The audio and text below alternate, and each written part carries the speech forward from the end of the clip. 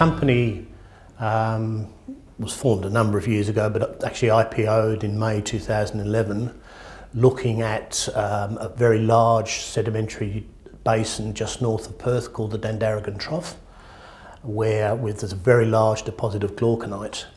Our objective is to look at that deposit with to extract potash, but also phosphates, some aluminium sulphate and some other minerals. At the IPO we had two objectives, one to get a JORC resource and two to develop a flow sheet for the extraction of those minerals and then apply that to the JORC resource and sort of do a financial model. We achieved both of those early this year.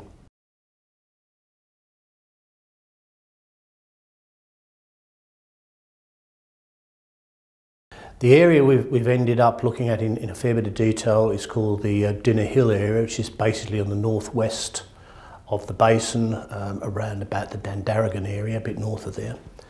At Dinner Hill we got a JORC resource announced in October of about 120 million tonnes of high-grade glauconite, and that was what was used to underpin the scoping study. Since that time we've done some further drilling, and the independent expert geologists have declared the potential for an exploration target on that Dinner Hill area of well over 1 billion tonnes, somewhere between 1 and 1.5 billion tonnes, which is about 10 times greater than our current JORC resource.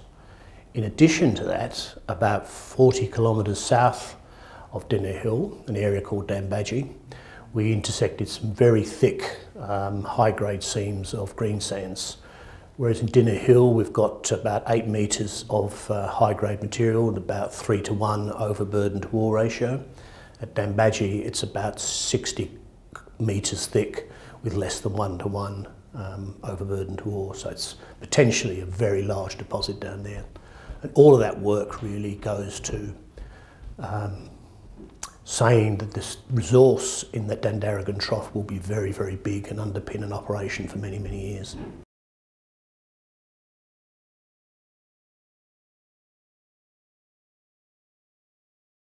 We've got a JORC resource at Dinner Hill of about 120 million tonnes, and we developed a flow sheet to extract the minerals from that.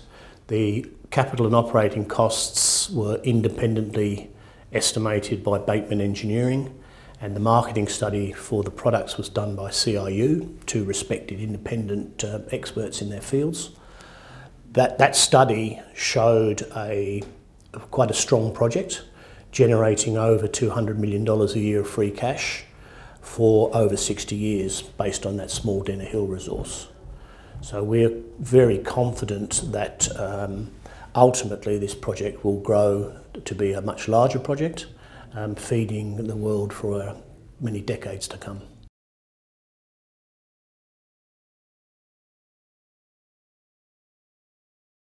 The next stage for the company is to do a pilot plant to run this process on a continuous basis to get better engineering data, which will allow us to do a pre-feasibility study. We're in the process of doing the design work for that, and if things go to plan we should be completing that by the end of 2014.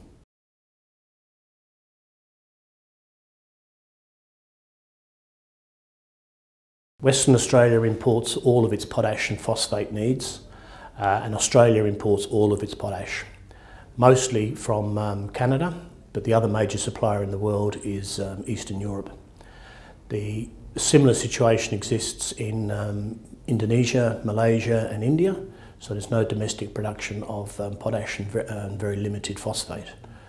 So the Dandaragan Trough project will always have a strong logistics advantage over products coming from Canada in the case of potash, or North Africa rather, in the case of phosphates.